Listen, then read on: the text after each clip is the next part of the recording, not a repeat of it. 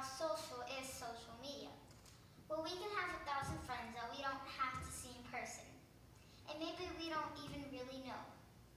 Then, after all that, we order dinner on Seamless because we're tired from staring at a computer screen, and a drone drops off our food before you lie on the couch in front of the TV and go to sleep.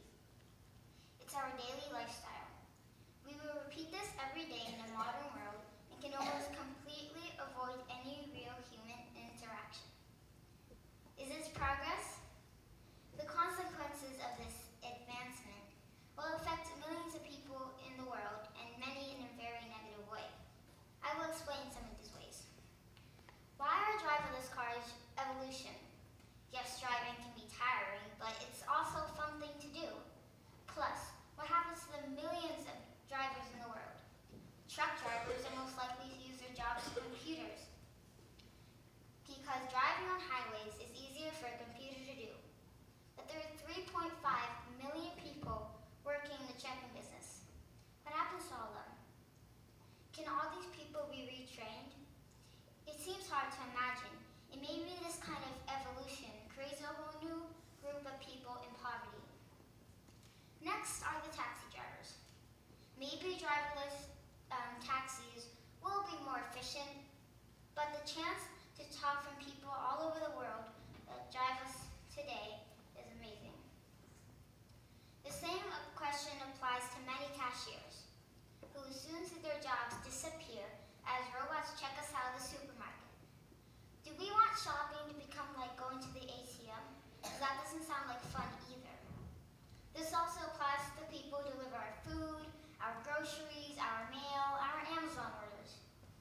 So maybe we think we don't have to tip a drone, but why are our lifestyles supposedly evolving?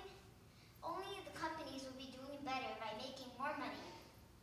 Then we have social media, or maybe better to be called anti-social media. Like I said, we spend more time on Snapchat, Instagram, Musical.ly, Twitter, Facebook. All that time is taken away from actually having a real conversation with a real human. Look around you every day and see everyone on the phone, supposedly interacting with people somewhere else, while not talking to the person right beside them. According to research, be on the internet or social media triggers your brain to make something called dopamine. What is dopamine? It's basically a pleasure drug. It makes you want to be happy, to have pleasure. From getting information on Google or even getting a text, when you get this pleasure, it makes you want it even more, so you search even more and text. With this technology in the future, it looks like we'll get whole new addictions. Can you imagine a texting anonymous group in the future? It's not that far-fetched, but on top of all of that, it will probably make us even worse at basic communication, never mind writing and spelling, LOL. Yes, technology is important to the world. I don't disagree with that, but shouldn't it be for bringing us closer rather than making us farther apart as humans? The way I see it now, it's doing the exact opposite, and we're not really thinking or caring how this will hurt us in the future. So what can we do to progress as humans together rather than being more apart? A few thoughts we should consider is encourage the government leaders to realize that more unskilled, unemployed workers means more welfare services. Maybe it's better to use that money to keep people employed now rather to pay them not to work later. How?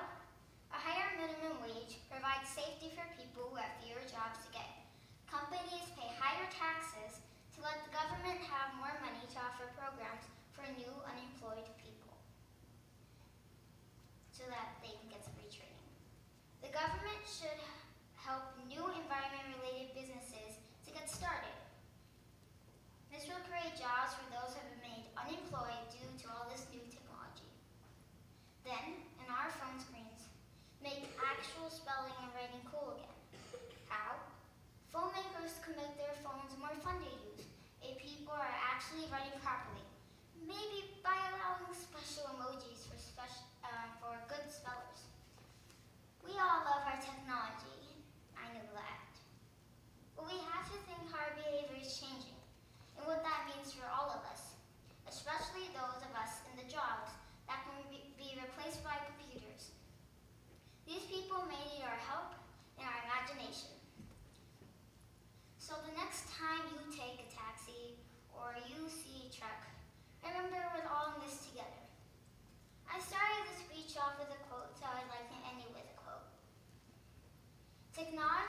useful servant, but a dangerous master by Christian Mouse Link.